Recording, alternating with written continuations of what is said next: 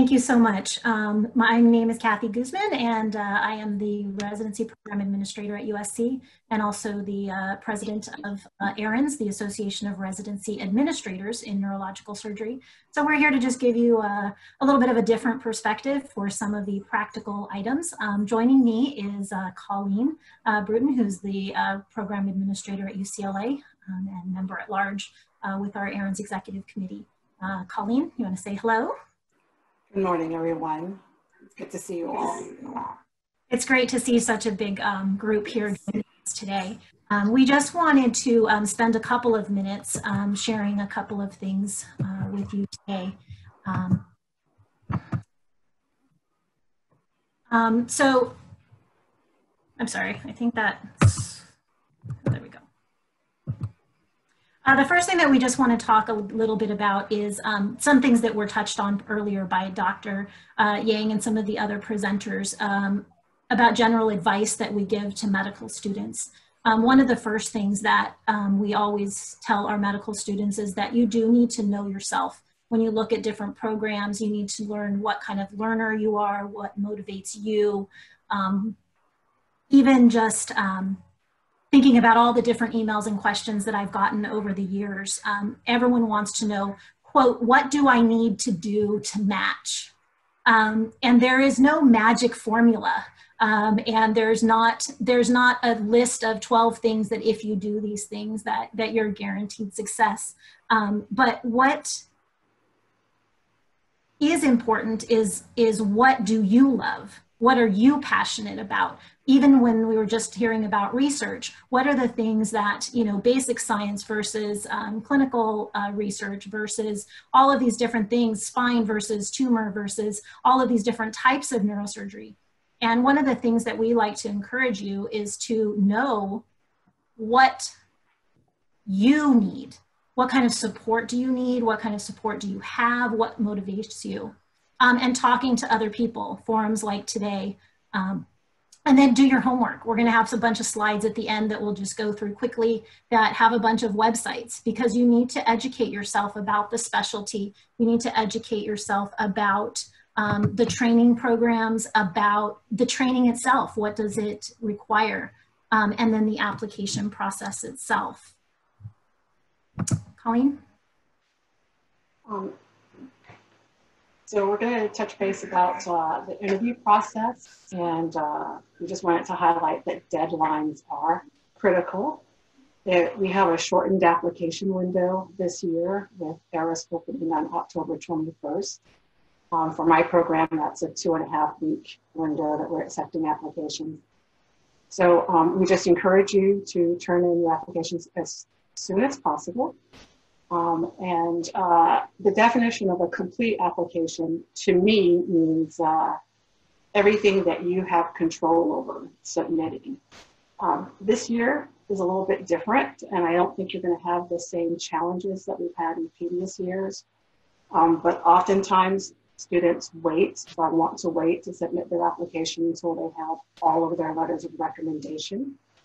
And most programs know the behind the scenes of getting feedback from residents and faculty to get those letters of recommendations complete.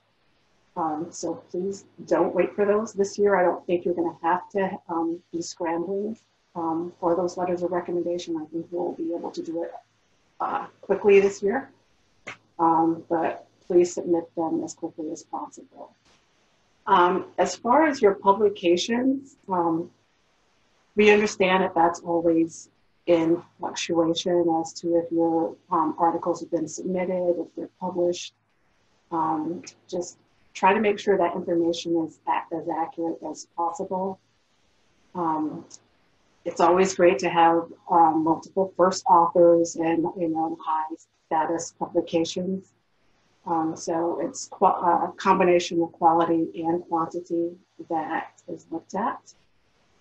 And the next thing that we really encourage is that you respond quickly.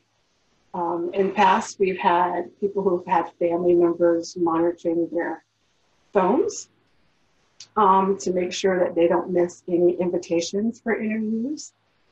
I personally have tried to be strategic and the timing of extending invitations so that there's no East Coast versus West Coast bias as to when they hit.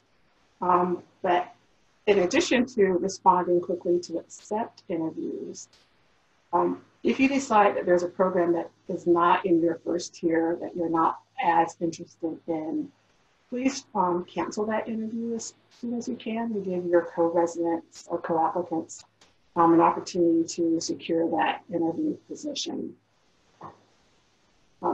We also encourage you, I'm sure that you already do, but to treat everyone that you run into with respect and courtesy. This year with the virtual interviews, I'm not sure you're going to have opportunities for interactions with physician extenders and faculty support.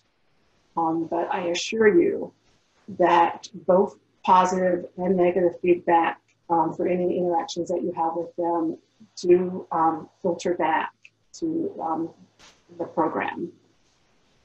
And when you interview, we just encourage you to be honest in all your answers and as natural and relaxed as you can. We realize that some of you have, 10 plus interviews and it's the same questions repeated in similar format, but it to be a little repetitive, but if you could just be relaxed and natural, we really appreciate that. And then our goals, I think, I'm speaking for both Kathy and myself and all of the administrators, and you can jump in, Kathy, but we want to do our part to help train the next generation of neurosurgeons to take care of patients, including your family members and ours. And we want to help educate and support you to ensure that the next 7 years of your life are the best that they can be. And from our perspective, if we match you, we want to graduate you. So we're going to do everything that we can to make it a great program for you. Okay, back to you, Kathy. Definitely. So we just have a couple minutes left, and I just want to encourage you, especially for you fourth year medical students this year that are going to not be doing away rotations, you're going to be at home. So utilize those home resources, the program director, the faculty, the residents, us, every single program has a program administrator or coordinator, depending on what title the university has given them. And then there are student affairs advisors that are within your university. And they're going to be able to give you some great advice, sort of generic advice, but for neurosurgery specific advice, please make sure that you know the people in your program. Take the time to go and meet them. So just really quickly, some of the resources that are available, I'm sure many of you are already familiar with these, and because this is being recorded, you can go back and see these websites, but neurosurgerymatch.org, which is actually a compilation website from many organized neurosurgery groups that talk about overview of neurosurgery application process, programs, medical student chapters. Some of the information on this site is not going to be relevant this year. So just make sure that you are paying attention to whether it was, when the information was posted so that it's relevant for this year or in a quote usual year. The Society of Neurological Surgeons, most of you have seen the guidelines that were put out for the medical student away rotations. They have a lot of other things on their website for medical student as well, educational lectures, links for the Essential Neurosurgery for Medical Student Supplement book, policies for rotations and interviews. There's going to be a lot more information coming out for that over the next month. So please, we will do our best to disseminate that information. You can always feel free to contact me directly if you haven't heard and you want to know what policies are available so far, or you can check on the Society of Neurological Surgeons website.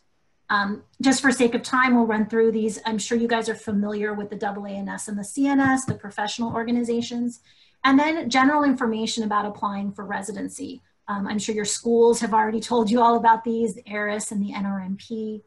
and general information about neurosurgery residency. Dr. Giannotta touched on, those training requirements. Do you know what you're going to have to do during residency? Because that's going to help you to pick programs and what programs you're interested in as well. So the ABNS and the ACGME.